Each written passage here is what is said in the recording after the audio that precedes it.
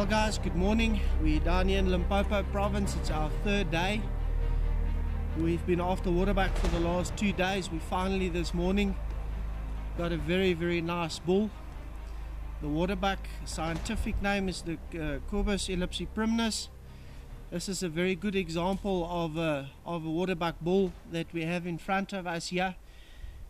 Your males are the only ones in the species that has got the horns, and as you see they come backwards a little bit, and then they've got the curl forward.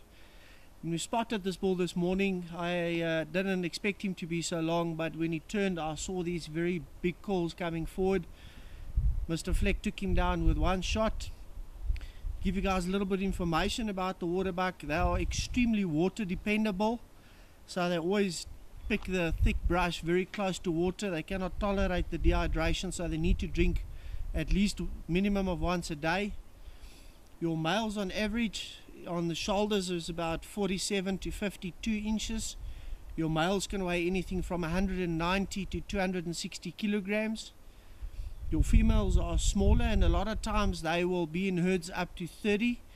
They also split up your bulls, like the dominant bull over here. He will be on his own.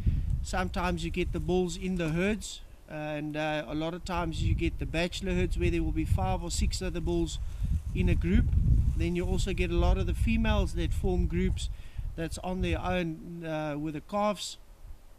Gestation period for the females is around about 7 to 8 months, and they like to give birth at the beginning of the rainy season, which is probably in the next 30 to 40 days we will start having our first rain. We've seen a few of the females that is quite far and heavily pregnant.